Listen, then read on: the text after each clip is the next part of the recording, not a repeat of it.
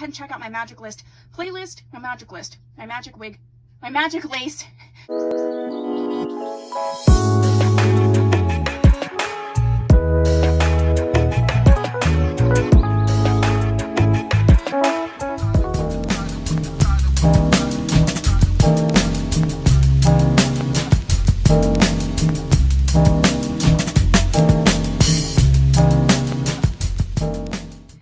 Welcome back to my channel. I'm Tia. I upload 4 times a week, Tuesday, Thursday, Saturday, and Sunday. If you haven't subscribed, please do so. If you have, thank you so much.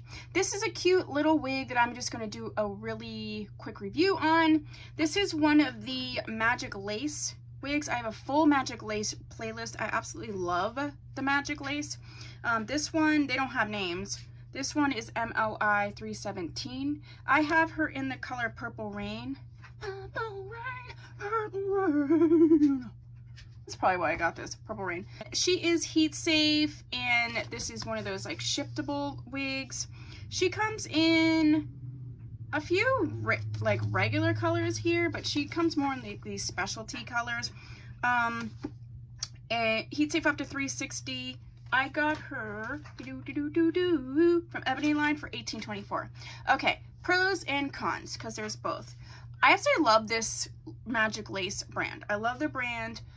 This is sort of a light yaki texture. The wig itself, I think, is super cute. I think the color I got, I think if it was in a natural color, it would be better. I love a ombre purple wig for sure. What I don't love is this, and I have another. I'll put a picture up. I have one from Harlem 125 that I think they did the ombre purple and pink the best. So I'll put that there for a comparison. But what I don't like is I don't like the black root. Like, you don't need the black root. It's a dark purple wig. You don't need it, okay? It comes with baby hairs, which are still there. I just hadn't used them. I feel like if it was just this from the root down, it would have been way better. I also feel like if it's just a little bit longer, but that's my preference. I like a longer wig. I do think the cut is so cute. I'm not getting a ton of tangling. Definitely light yaki, but very multicultural. Let's look at her from the back. Part of it is I don't like the cut. I don't like hair that hits me right there ever. I mean, this definitely is giving me cosplay vibes just in this color. Like my Harlem 125 one, I wore out like as a regular, you know, like a fashion wig, but I didn't get as much like cosplay situation as I do with this one. However, I feel like if this was in a natural color, it'd be completely different. I love Magic Lace's color mixes. I mean, it's a beautiful color mix. It's just not my personal preference. So overall, I really love the wig. It took me like 2 seconds to get together. I cut the lace, you know, I put a little bit of heat because there was a tiny bit of humpiness, powder in the part, and then that was that. So in general, I think if you love the style of the wig, try it in a normal. You weird, buddy. You're weird.